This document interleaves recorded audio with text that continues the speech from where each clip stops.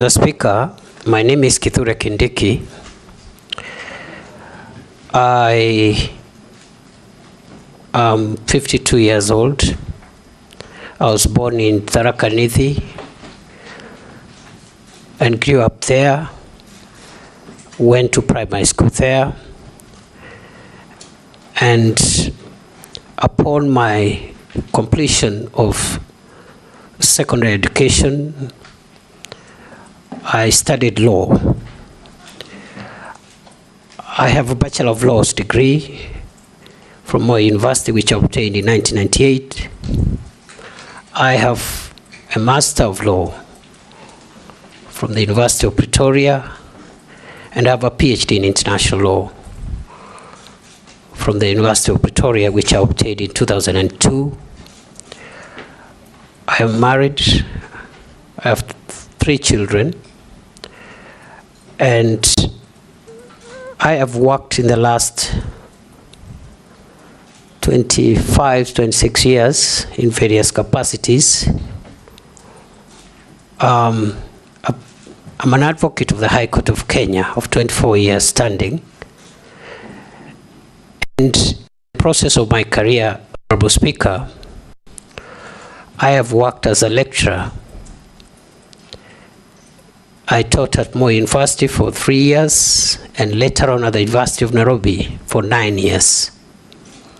I rose from the position of assistant lecturer until I became Associate Dean of the Faculty of Law at the University of Nairobi. In between, I was head of Department of Public Law. I have been licensed to practice law in Kenya, but also before international courts and tribunals, including the International Criminal Court, where I still remain in the list of Defense Counsel. Mr. Speaker, sir, I have been consulted for many organizations, including UN agencies, regional organizations like IGAD, COMESA, African Union, East African Community, and also, I am a member of a number of professional organizations, including the Academic Council for the United Nations System, the International Association on the Study of Forced Migration, the International Commission of Jurists, the East African Law Society, and the Law Society of Kenya. I submit. Thank you. Status of compliance. Mr. Speaker, sir, I have filed to Parliament through the clerk my compliance with the Higher Education Loans Board, my compliance with the Kenya Revenue Authority in terms of tax compliance. I also have filed my compliance with all the other statutory bodies, including EACC, as well as the clearance from a recognized credit bureau, as was guided. And therefore, I want to submit, Mr. Speaker, that I've complied with all the statutory requirements as was guided by this House. And you have all the documents? Yes, I do. You'll pass them on to that sergeant next to you to give to Sarah Kyoko to have a look at? Does that include the certificates? Yes, yes. Okay, all yes. right. She'll compare with the copies that you sent to Parliament.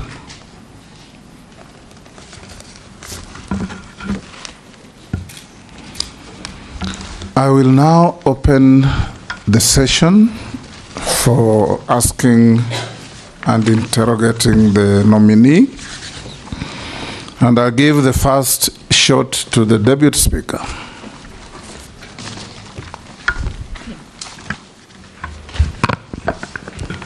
Professor Kindiki, I know this is within your knowledge, that the Maraga Task Force on Police Reforms identified many challenges in the National Police Service, the Kenya Prison Service, and the National Youth Service as underfunding, endemic corruption, poor handling of human capital and development. So could you highlight for us some of the police reforms that you undertook during your just ended tenure as Cabinet Secretary for Interior Internal National Administration? And also, if approved, what are some of the measures that you will put in place to implement some of those recommendations? Thank you. Thank you very much, Mr. Speaker. I forgot to say between 2022 and 11th July 2024, I was the Cabinet Secretary for Interior and National Administration. Mr. Speaker, in response to the question by the Deputy Speaker, I respond as follows.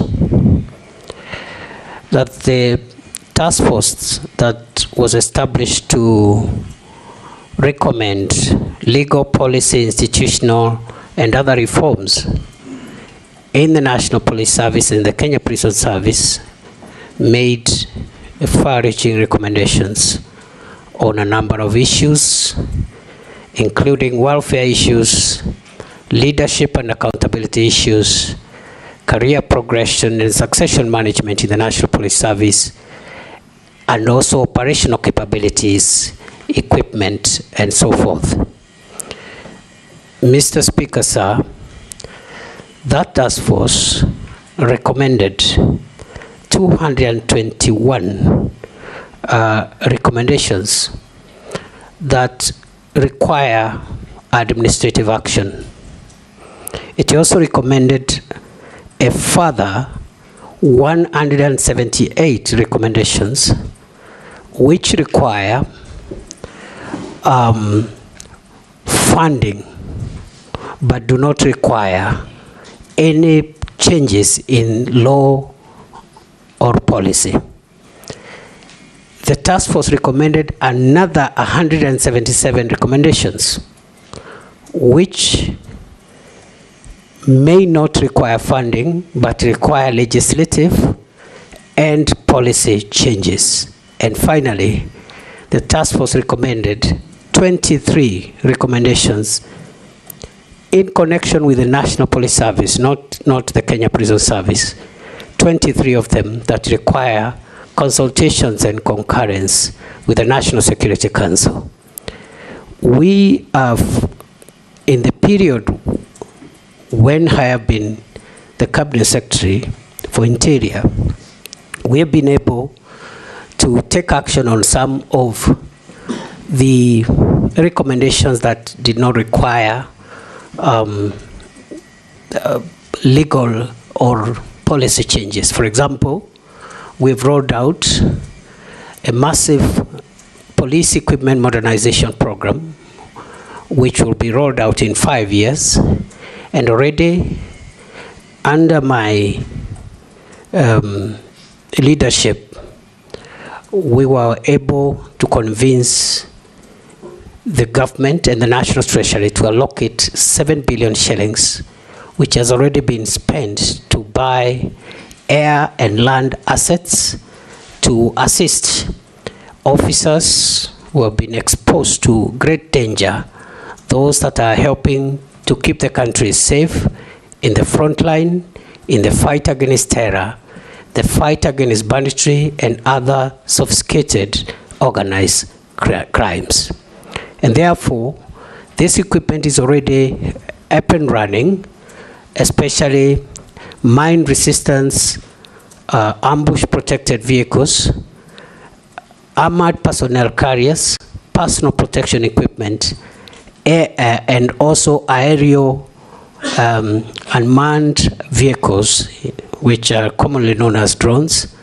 And we've been able to restore the police air wing, which had collapsed. And we have some of the aircrafts which are now operational and helping us with air surveillance. And we have also hoping in the next financial year, if I am approved by this House, we'll be able to purchase additional gunship helicopters to help us finish the remaining work in terms of the fight against terror, the fight against banditry and other organized crimes. Mr. Speaker, I also need to point out that because of the grave issues around leadership and succession management and career progression in the National Police Service, during my 21 months as the Cabinet Secretary for Interior, we've been able to put in place, operationalize the National Police Leadership Academy, which we opened, His Excellency the President opened in Ngong.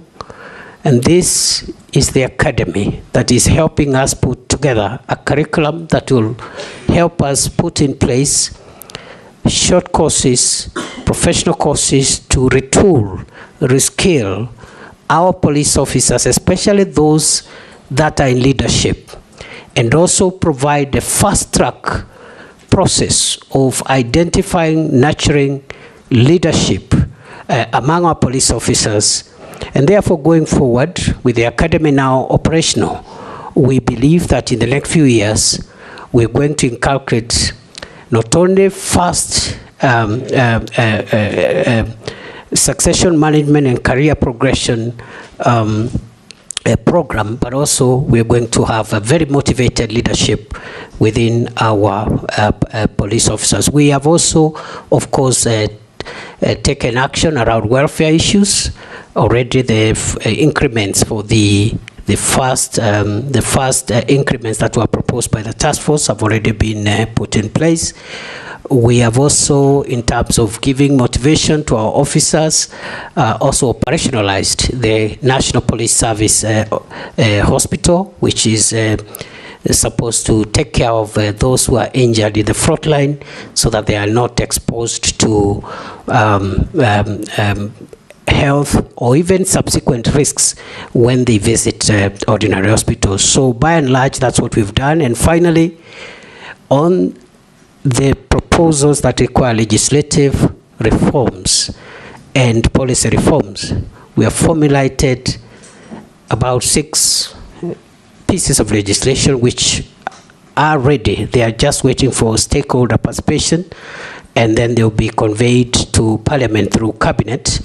And if I can highlight this as I end that response, Mr. Speaker, they include number 1, the National Police Service Amendment Bill 2024, the National Police Service Commission Amendment Bill 2024, the National Forensic Laboratory Services Bill 2024. We have also formulated